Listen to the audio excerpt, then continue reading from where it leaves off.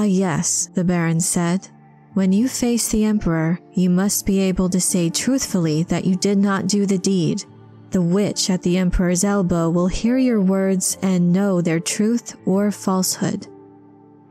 Frank Herbert Dune's saga presents a captivating fusion of speculative fiction and the extrapolation of real-world science. The result is a reality where humans can exhibit extraordinary abilities that seem to blur the line between the natural and the supernatural. At the intersection of this delicate balance stands the Bene Gesserit sisterhood, a powerful order of women who master and wield an array of unique skills. However, their clandestine demeanor and deliberate obscuration of the true breadth of their abilities often make them a subject of misunderstanding and even fear. As a result, the Bene Gesserit are often labeled as witches, an epithet that imbues them with an aura of mysticism, despite their capabilities having a firm footing in a distinctly biological framework. In this video, I'd like to talk about the preeminent Bene Gesserit Witch, the Reverend Mother Gaius Helen Mohaim, and how she uses her powers to serve both the Emperor and the sisterhood. Spoiler warning if you are unfamiliar with Frank Herbert Dune. While the members of the Bene Gesserit vary in their abilities, Mohaim's status as a Reverend Mother signifies her possession and mastery over an extraordinary set of skills. She had to undergo a special ritual requiring her to ingest a deadly illuminating poison. In order to survive, she had to demonstrate her mastery over internal organic chemical control, which grants the ability to neutralize lethal toxins. This underscores the Bene Gesserit's ability to wield supreme control over their bodies. Through years of rigorous physical and psychological training in what's known as prana bindu, they develop an ability to control every muscle and nerve. The Bene Gesserit can also control other internal processes, such as being able to regulate their heart rate, blood flow, body temperature, and level of consciousness. In her infancy, Reverend Mother Mohaim began this training through a long, challenging process of self-mastery in physical, emotional, and mental aspects. Rooted in the axiom, "My mind controls my reality," the mental aspect of her training facilitates her ability to alter her perception of space, time, and causality. This enables her to maneuver rapidly in combat and strike with exceptional force and accuracy. Interestingly, the level of internal organic control possessed by adept members of the sisterhood means that they have the ability to dramatically slow down the aging process. However, they do not typically use their talents in this manner so as not to arouse suspicions regarding the true extent of their powers, which would endanger their long-term agenda to control the future of the Imperium.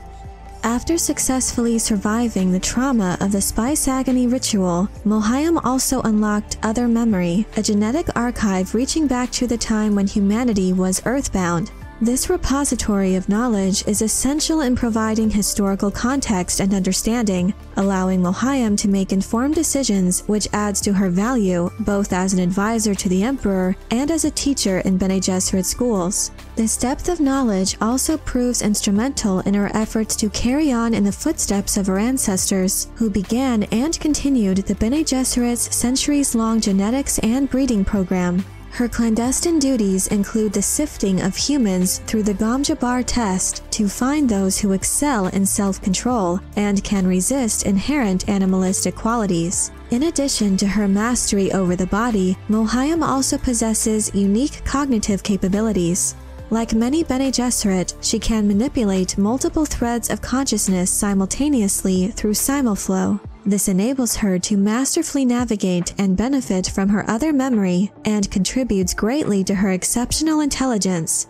Mohaim is also adept in deploying the Bene Gesserit voice, an ability achieved through manipulation of her vocal cords to produce sound frequencies that directly influences and compels listeners to execute tasks, often against their will. This power proves quite valuable in interrogations, coercing targets to tell the truth. However, one of her most remarkable gifts lies in her power as a truthsayer.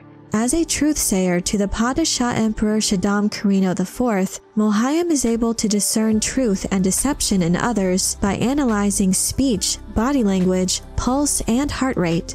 This skill is so revered that the Emperor sees fit to keep her at his side, relying on her abilities in his attempts to navigate the complex political machinations of the Imperium. It is worth noting that the Truthsayer's ability is not infallible. It cannot guarantee absolute truth, as its accuracy is influenced by the subject's self-awareness and understanding of their own reality. In this feudal and often cutthroat society, this rare talent makes the Bene Gesserit invaluable. At the end of Dune, Paul's ascension to the throne and his outright refusal to be controlled by the Bene Gesserit poses an overwhelming threat to the very existence of the sisterhood and their carefully laid plans.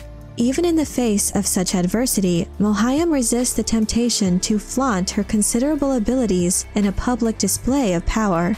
Instead, she chooses a path that's more calculated and sophisticated, while remaining loyal to the longer-term strategies of the Bene Gesserit, who measure their plans in centuries.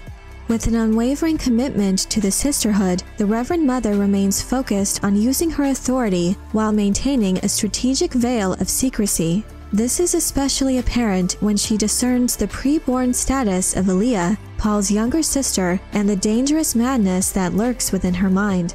In an effort to silence the toddler before she could expose the secrets of the sisterhood, Mohaim seeks to use her considerable influence over the Emperor to advocate for Elia's elimination. Despite Mohaim's ardent persistence, however, the Emperor remains unsympathetic to the threat that Elia represents.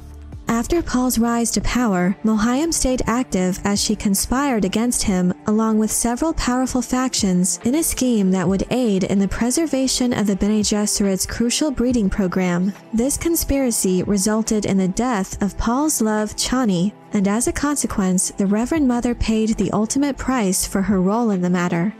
Ultimately, Mohaim exemplifies the unique blend of stoicism, cunning, and mental prowess that defines the Bene Gesserit. She is the archetype of the sisterhood's balance between power and discretion, knowing when to wield her abilities for maximum impact while preserving the aura of mystique that surrounds the order. Her position at the Emperor's side makes her one of the most valuable players in the politics of the Imperium, indicating the true height of influence the Bene Gesserit yield across the known universe. Throughout her time in the Dune saga, she proves to have an unflinching resolve and tenacious pursuit of the sisterhood's long-term goals. By wisely embracing and even perpetuating her label as a Bene Gesserit Witch, she skillfully leveraged the fear and misconceptions of others to create strategic advantages for their order, as it made hidden moves across the intricate political chessboard of Dune's interstellar empire. But I'm curious to know what you think of Reverend Mother Gaius Helen Mohaim. Are there any aspects of her character or role within the Imperium that stand out to you? Let me know your thoughts in the comment section below. I hope you enjoyed this video. Leave a like if you did, and be sure to subscribe for more Dune and other sci-fi and fantasy news and lore. Thank you all so much for your support. And as always, have a very nerdy day.